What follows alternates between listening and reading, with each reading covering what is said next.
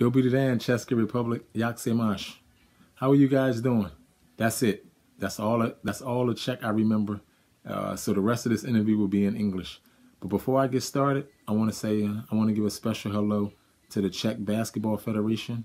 Thank you guys for all the support and love that you guys showed me. I really appreciate it. Before I go any further, I want to give a special shout out and a special hello to all the basketball fans of the Czech Republic, especially those fans of Nový Jičín, but especially the fans of Nymburk. Man, I miss you guys. You guys made my stay there very special, and I can still hear the chants, Nymburk basketball, Nymburk basketball, and how excited I used to get when you guys used to beat the drums and scream my name. Again, thank you guys, and I really appreciate all the support that you gave me. At the current moment, I'm living here in Philadelphia. I started a contractor business. For you guys that don't know, I fix up houses, and then I purchase houses, I fix them up, and then I sell them.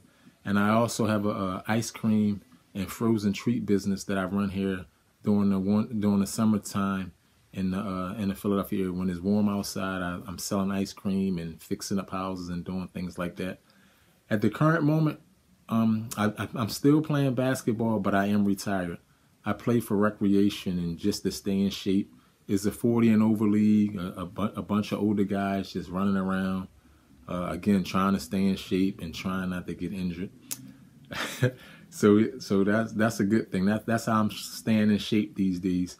I'm in contact with almost all the players that I played with and that I competed against, but only via Facebook and social media.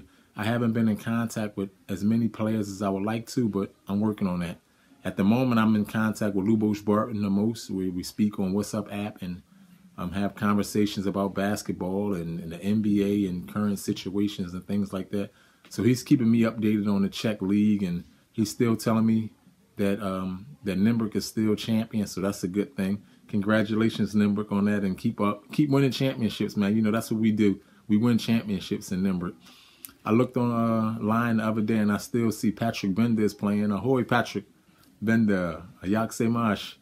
I was asked about a few stories about the Czech Republic, and like I was saying, it was so many stories that I couldn't even put them into words. I just smile every time I think about it.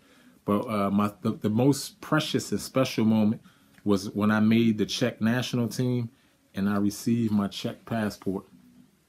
And until this day, I still travel with it. It's expired, but it doesn't matter. I still travel with it, just in case I bump into an old Czech fan and I hear someone say, Honzo. I want them to know that Honzo I'm still Honzo. So again, I want to thank you guys, and I miss you guys, and I look forward to seeing you guys. Since I retired, I visited the Czech. The last time I was there was for the Luboš Barton and Yuri Welsh All-Star Retirement Game, and the next time I'll be there will be this coming summer. I have plans to come visit you guys, and I look forward to seeing you and sharing stories and having a few Czech beers, some pivo. Having a few Czech pivos and enjoying the palachinki and having a nice time. So again, I look forward to you guys coming to my Facebook page or Instagram page and inviting me and telling me about stories of the past, that we could share some stories and say our hellos and things like that. I'll see you guys this summer. I'm looking forward to talking to you. Ciao.